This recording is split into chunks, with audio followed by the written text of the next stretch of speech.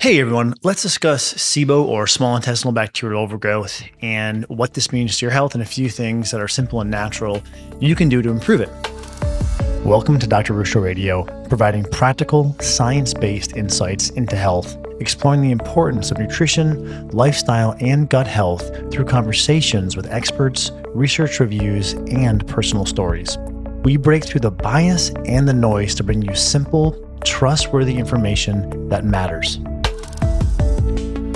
SIBO, as the name implies, indicates there is an inappropriately elevated level of bacteria in the small intestine. There should be roughly 50,000 units of bacteria in the small intestine. And when this overgrowth occurs, we shift from what should be a commensal or symbiotic relationship with these bacteria to one that's more detrimental or pathogenic. The fact that this occurs in the small intestine is noteworthy and important because remember that the small intestine is 22 feet in length, whereas the large intestine is only 5 feet in length. In fact, the surface of the small intestine is so absorptive that it's about 2,500 square feet, about the size of a tennis court, of absorption capacity.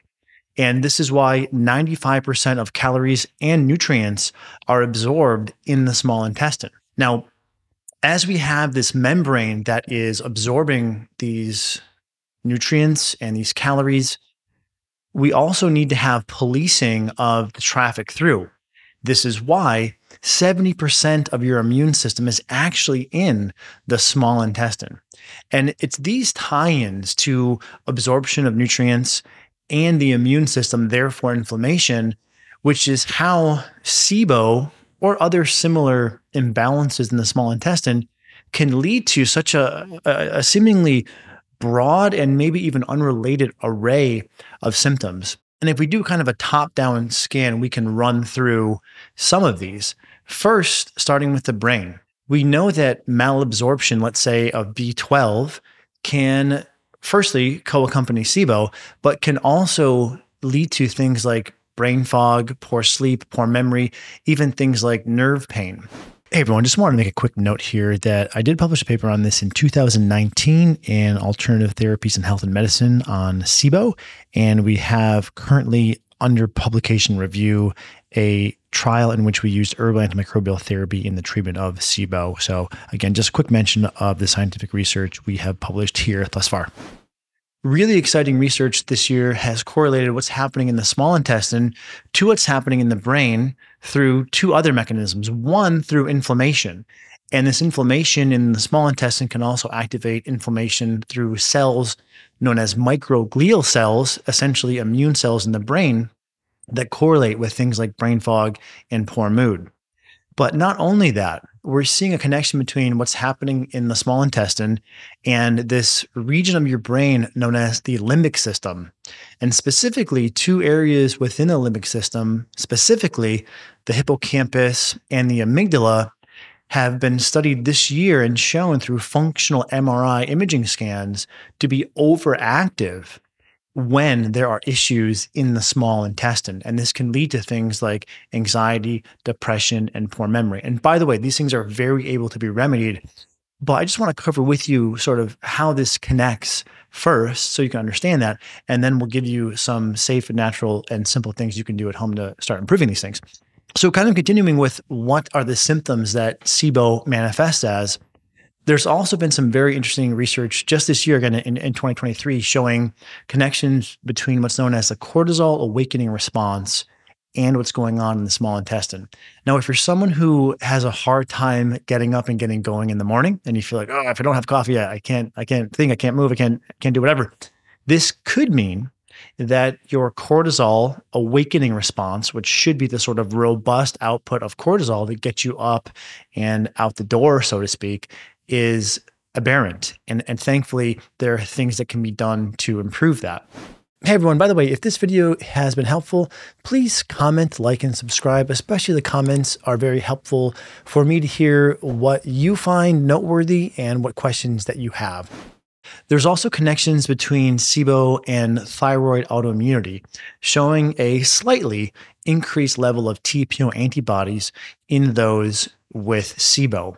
If we come to the skin, there's a connection to psoriasis and rosacea. There's a connection to restless leg. There's a connection to joint pain.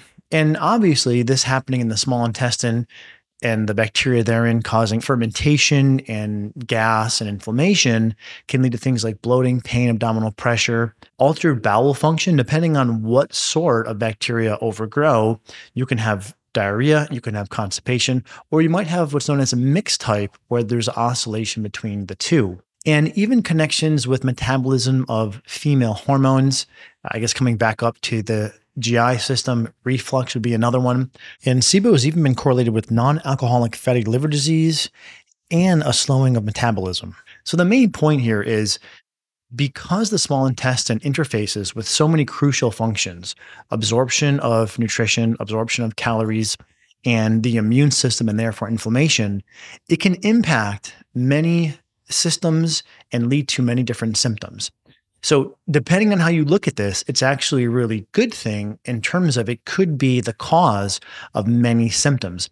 If you take a really broad view on the research literature, and I'll just put sort of rapid fire up here, a number of papers that have looked at prevalence, you see anywhere between roughly a 30 to 40% SIBO positive rate amongst these various conditions I've outlined. Sometimes it's higher. Actually, in chronic fatigue, one study found about an 80% correlation. When it comes to digestive symptoms specifically, there's about a 35, 37% correlation between SIBO and these symptoms. So if you want to get a rough estimation of if you have those symptoms, what is the probability of having SIBO? Again, a rough estimate here would be about 30 to 40%. So this then begs the question, well, what causes SIBO? There's a few hypotheses on this. Let's just run through them really quickly. The first one by Richard McCallum. And Richard McCallum has been on the podcast a couple of years back, very astute gastroenterologist. And he and the researchers in the study group found an overgrowth of oral cavity bacteria overgrowing in the small intestine, leading McCallum to posit that it's probably, at least in part, low hydrochloric acid or stomach acid release, not killing off the bacteria that should be killed in the stomach, allowing them to get into the small intestine and then overgrow. So that's one hypothesis, top down from McCallum. Also, the release of things like bile and enzymes can open the door for SIBO, because remember that what these bacteria are doing is they're helping us digest foodstuffs like fibers and certain carbohydrates that we can't. And so if the enzymes you release to break those foods down are insufficient, you're leaving more food on the table for the bacteria, and therefore the bacteria can overgrow. There's also the sort of bottom-up hypothesis from Mark Pimentel. This is more so centered around motility, meaning food doesn't move through the intestines at the appropriate pace. And if things aren't moving downward, what can happen is from the large intestine, where the bacteria is quite rich, contents can reflux back upward and sort of seed the small intestine for bacterial overgrowth. This is typically what occurs when someone has had a bout of food poisoning or traveler's diarrhea, aka acute gastroenteritis. You're either throwing up or having diarrhea or both. And after that, what's typically a self-limiting infection clears. In the wake of that, autoimmunity against the motility apparatus forms, leading food not to move at the appropriate pace and or reflux back upward and therefore overgrowing. And certain surgeries can also open the door of risk for SIBO, either by shortening the length of the small intestine or by causing adhesions. And these adhesions create points where food kind of gets stuck or slows down, therefore the bacteria overgrow. It's important that food stuff moves through at the appropriate pace. Like stagnant water fosters bacterial overgrowth, stagnant food does also. And then finally here, certain medications like non-steroidal anti-inflammatory drugs, acid-lowering medications, and potentially even chronic use of decongestants are all risk factors for SIBO. So then the question of how to test comes up.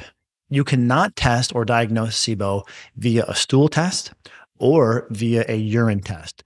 You can get indications of intestinal health from these measures, but they're not diagnostic for SIBO. The gold standard, so to speak, is doing actual jejunal or duodenal aspirate, so taking a sample directly from the small intestine, which is quite invasive, and because of that, it's not routinely done. The best test, in my opinion, would be a breath test for SIBO. There is some debate over, do you want to use a test using lactulose as a solution that you drink as part of the test, or glucose? And to be honest, underneath the guidance of a good clinician, I think either test will be just fine. There is data showing that the glucose test is probably the most accurate because the lactulose test suffers from a high false positive. And just really quick here on the side, you drink a solution and then you do repeat breath samples every 20 minutes for about 3 hours. And the drink is where there's debate. With newer diagnostic criteria, namely from the North American consensus, you cut off the time interval that you interpret the test, thus safeguarding against overinterpretation. So by 90 or 100 minutes, if you see an elevation of gases after that, that does not mean that there's a positive test. Let me just step back for a moment and say that I don't recommend testing. And of course, you always want to follow your doctor's recommendations. But after doing SIBO breath testing for a number of years, in fact, we even have a study that's under submission to a peer-reviewed journal in what we were doing in the clinic studying treatment for SIBO. So as someone who's done plenty of testing, I don't recommend it any longer. And the reason why, the note I made a moment ago, that 30 to 40% of people with these symptoms, that broad cast of symptoms, will have SIBO.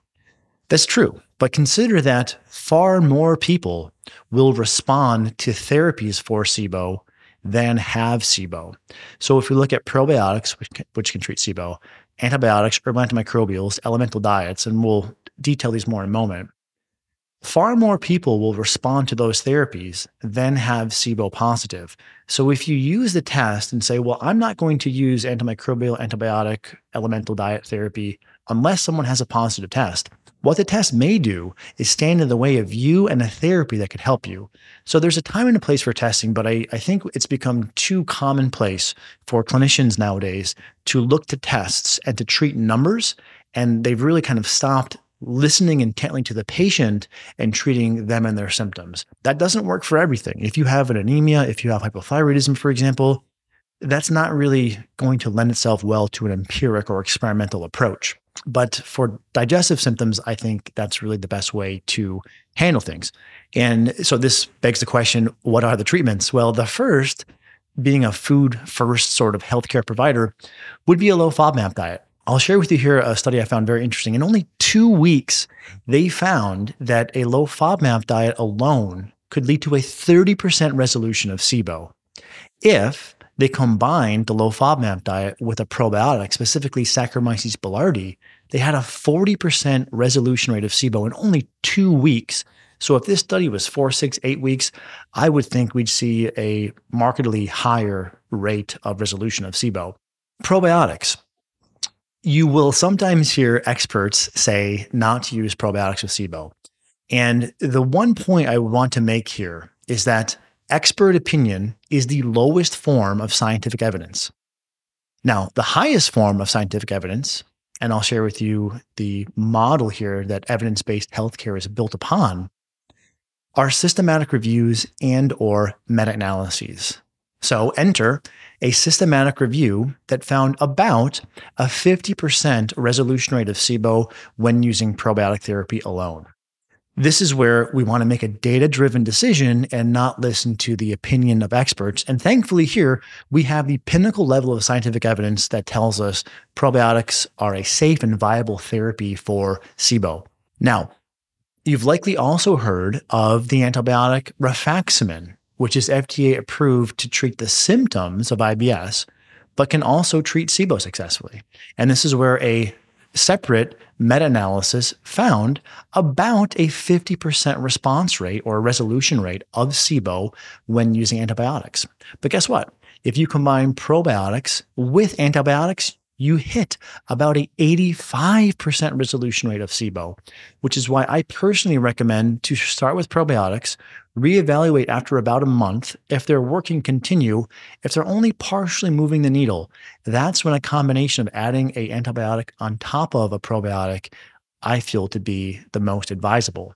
Now, if you're not comfortable with antibiotics, thankfully, there are a few studies finding that herbal antimicrobials, things like oregano, are about as effective as rifaximin. In fact, we have currently under submission also what I think will be the third publication to date documenting that herbal therapy alone is sufficient to eradicate SIBO.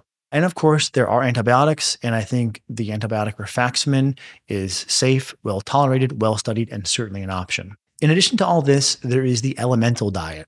Now, the elemental diet is essentially a meal replacement, but one that's been formulated to be hypoallergenic and will starve bacteria because it doesn't contain any of those materials, the foodstuffs, namely of prebiotics and fiber that feed bacteria. And so if you do have an overgrowth of bacteria, a high fiber diet, a high prebiotic diet, which can be healthy, might actually be triggering. And so for some of you watching this, if you've noticed, boy, when I eat a lot of onions, garlic, broccoli, cauliflower, vegetables in general, I tend to feel more gassy and bloated. This could indicate that you have SIBO, and that at least a temporary lower FODMAP diet or lower prebiotic diet could help. And this is exactly what the elemental diet is formulated to do, just in a meal replacement that's also formulated, again, to be hypoallergenic. Okay, so that's a recap of what SIBO is, why it's relevant due to its impact on the small intestine, a few things that you can do to remedy SIBO, and remember that you have a lot of power in your hands to take stock of your symptoms and then experiment with therapeutics that can be helpful. I would always do so underneath the guidance of a healthcare provider, but I try to be fairly diligent about making the delineation between when do we absolutely need to test. Because if we don't do this, you end up seeing people who are spending thousands of dollars on testing when a simple and safe and healthcare provider overseen trial on a probiotic, on an elemental diet, on an herbal might be sufficient to remedy their symptoms and correct whatever imbalance is underlying that, which could be SIBO, but could also be similar but different things to SIBO. So SIBO, small intestinal bacterial overgrowth, because it impacts the crucially important small intestine, can lead to a number of symptoms, and there are a few therapies that are safe and effective that you can discuss with your doctor or your healthcare team that should be able to improve your symptoms fairly quickly and allow you to have healthy and robust intestinal function and therefore systemic health. All right, guys, this is Dr. Ruscio, and I hope this helps.